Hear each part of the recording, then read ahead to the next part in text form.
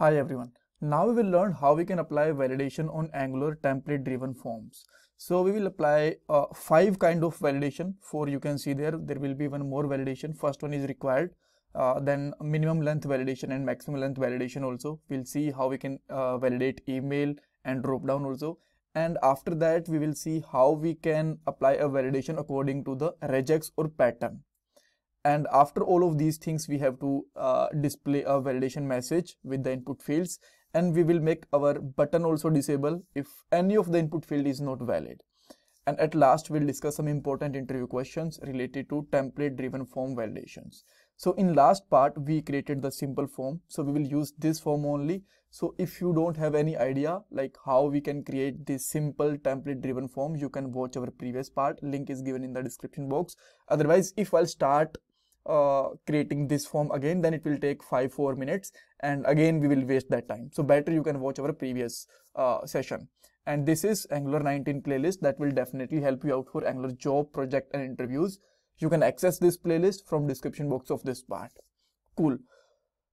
Let's see how we can apply the validations. So here you can see that this is our app.component.html file. And one more thing guys, keep in mind whenever we will use template driven form, we have to put validation in the HTML file only. And when we are using reactive form in Angular, that time we have to put the validation in the component file only. All right.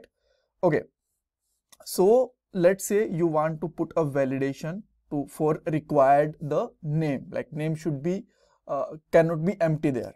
Then what you need to do, first of all, you have to put the validation there. Just use a required property there, and with this you have to give the name to this field. So let's say I'm giving the name only, because either you can use the username also, whatever you want to use you can use, no issue. Okay. And now if this is required and you are using their you can say that name to it, then you have to use their ng model with this. And after that, let's come to the browser and check there. Now you will see there are some classes, which is ng untouch, persistent, and then ng invalid. What are these classes? See, invalid means because this field is a required field, so it cannot be empty. So if I just put something, then you will see this is valid now. And now this is ng dirty. Ng dirty means we typed something there, right? And if I just refresh, then you will see at the first attempt, this is untouched. Untouched means we haven't touched this field even single time after refresh. So if I just click inside this or focus inside this, then go outside, then you will see this is ng touched. Okay. Okay, so now you can see that this field is invalid if we are not entering any value there. So according to that, we can put a validation. So what validation I can put? Let me take a span there, and I will put there name is required field. This is very simple. And I will just show this if our this field is you can say that invalid, right? But now in all of the scenarios this is visible, so I have to put some conditions. So to put the condition, we will use ng if, and we have to import them.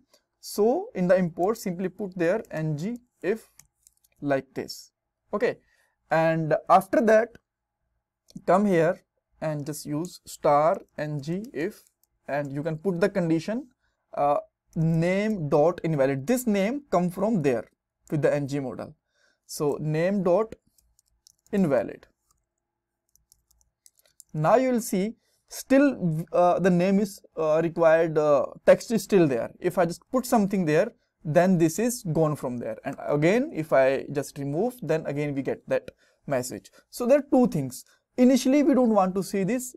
If user just start typing this or just this is touched, after that this should be visible.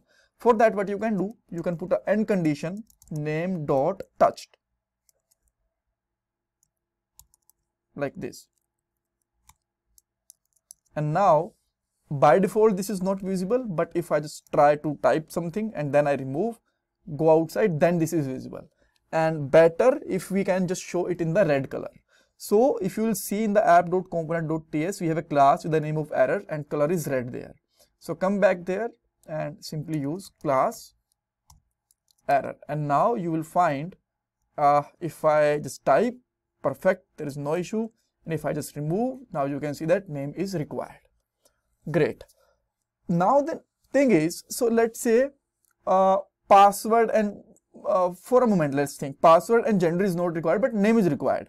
But user is still able to click there. So if any of the field is not valid, then this should not be enabled. So for that, what we can do, see, whenever any of the field is invalid, then our form is also invalid. You can see that this is the form and this is also invalid. And if I just type something, then this is valid, right? So according to this, our form name is this, right? User form.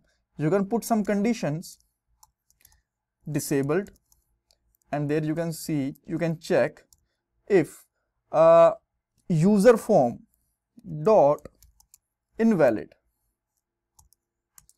then it should be disabled. And if I just enter name, you can see that this is also enabled. I just remove, we have error, and this is also disabled. Perfect. Now the next thing is how we can put the minimum and maximum validation. Okay, so for that I will go for password. So there this field should be required, first thing. Second thing, the minimum length should be, let's say, 5, and the maximum length should be, let's say, 10, right? And I will just use there one span also, and I will mention there password is required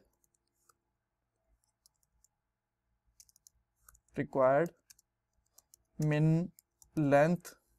I'm not putting the exact test, I'm just trying to save the time. You can see that minimum length is 5 and max is, let's say, 10, right? So right now you will see this is visible, but we have to put some conditions, right? And to use the validation, we have to make it ng model for this. Then just put the password is ng model, and you can, even if you want, you can just simply copy this all classes, right? Then yep, use it like this. And to better, you can change this name with the password, and that's all, right? Now again, if I just put there 1, come outside, then you can see that password is required, minimum length is 5 and maximum length is 10. Then if I just remove, still the error is same. So if I just put there, let's say 1 2 3 4 5 6 7, now this is valid, right? And if I just try to put more than 10, it will not accept. I'm just trying to type there, but this is not working. Less than 5, this is showing the error. All right, so let me put there anil 1 2 3, this is perfectly fine.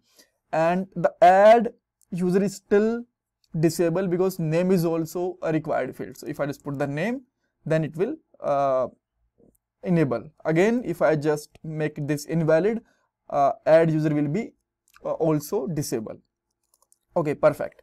Now let's say I just want to provide the email validation, right?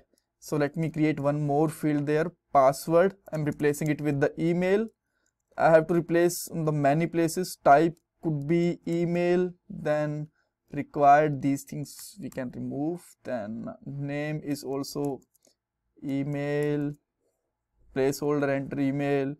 Then for ng, if we have to replace password with the email, and password is required, not required, what I'll put there, please enter valid password, valid email. Cool. So if I just put there, let's say ABC, come outside, then nothing is visible there. Reason?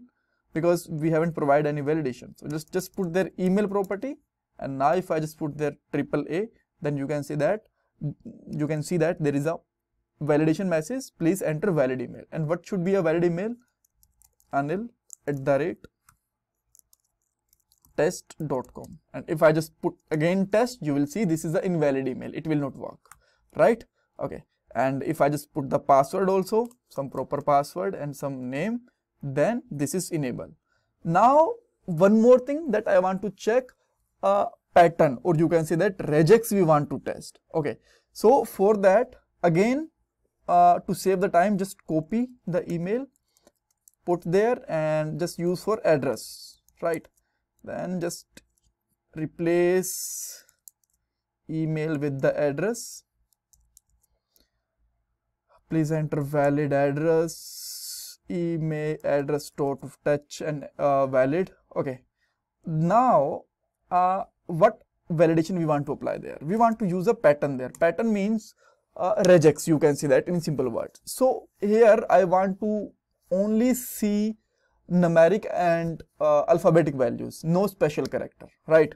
So that's why I just put there square braces there, then small a to z, it should work fine, then capital A to Z, it should also work fine, then 0 to 9, it should work fine, then space should be included, and at last just use the plus sign. Now if I just enter something, let's say Anil, perfect, no issue, or let's say house number 200, this is perfect. If I just put there @ you will see this is the invalid address. If I just put there dollar or exclamatory, this is the invalid address. It will not accept. Only numeric and alphabetic values are accepted there, right?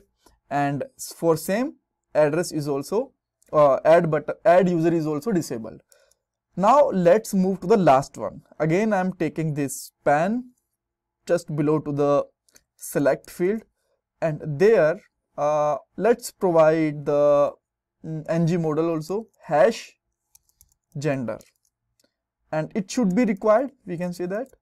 And now gender should not be invalid, should not be touched, and then put there please enter, and then here we can say that gender, or better is please select gender, like this. Perfect. Now let's see. Okay, invalid does not exist, but why? Again, we are forgetting every time. Now it should be valid. Okay, so let's try to put all the field, password, email, anil @test. If I just put that here, you can see that validation, some address, let's say house number 102, and again this is disabled because we have to select the gender. If this is selected, form is working fine. Again, if I just click on the select gender, click outside, this is showing the message please select gender, because there this is also you can say that option of selected, but the value is empty there, right?